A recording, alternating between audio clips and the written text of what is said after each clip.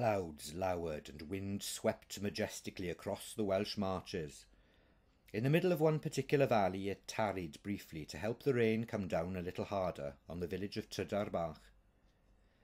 In a soggy paddock a dappled old horse plodded towards the meagre shelter offered by the west end of the grey cottage that had been extended with plenty of money, but eccentric taste. A black and white cat leapt from the window ledge as the horse approached. It had once made the mistake of napping by the window box and barely escaped a good nibbling from the myopic equine. The rain pattered away outside the window, unnoticed by the graceful blonde and voluptuous redhead in the room.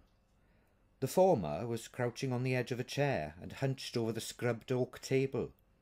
Her russet-tressed friend stood behind her to one side, arms folded, foot tapping on the slate floor. "Go on, give it another try, love." "All right, just don't blame me." "If you get it right, I won't, will I?" Letitia concentrated hard. Her eyes began to mist over. "Can you see anything?" hissed Mererid. "No, just a load of red and purple in a sort of kaleidoscope." "That's just from keeping your eyes open too long. Better give up." Mererid went over to the cauldron, dipped her friend's mug in it, then crossed to the fridge. "I shouldn't have a fridge in here, really," she remarked, trapping the edge of her robe in the door as she closed it with her hip while pouring milk into the mug. "You shouldn't be simmering fresh coffee in your cauldron either," remarked Letitia, raising an eyebrow, "especially if you're not going to offer your friends a cup when they're in distress." Mererid reached to the mug tree that, contrary to what might have been expected in the circumstances, did not grow 6 feet tall, bearing unusual pottery fruit, but had been a present from her mother after a trip to Porthcawl. "You were never that good at crystal, Let. Why not go back to the cards?" Letitia pursed her lips, her speech as tight as the furrow between her brows.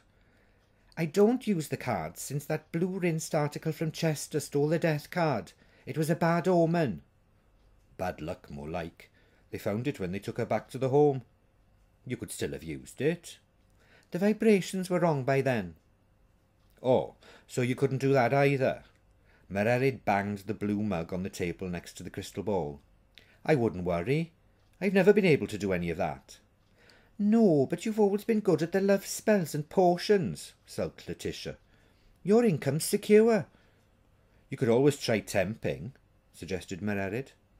"Who needs a temp witch?" "In an office, stupid."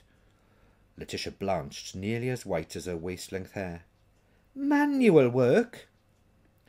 A distant, low rumble only emphasised the horror of her words. Mererid sighed. "I must replace that washing machine. The drum's going." She padded across the room and flicked a finger at the machine. "That won't do any good." "No, but it makes me feel better. What are you going to do?" "I know. Tea." "I've already got a coffee." Mererid's green eyes glowed hard for a moment. She crossed to the oak press in the corner, which opened to the mystical touch of her left shoe.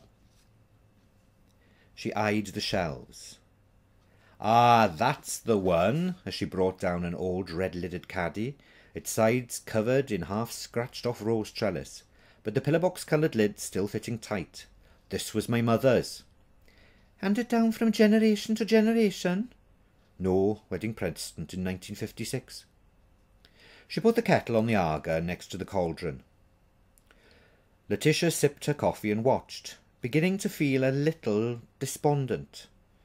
Mererid hummed as she went about the brewing, flicking her auburn curls out of her eyes and giving her sleeve a twitch as she nearly stirred it into the pot.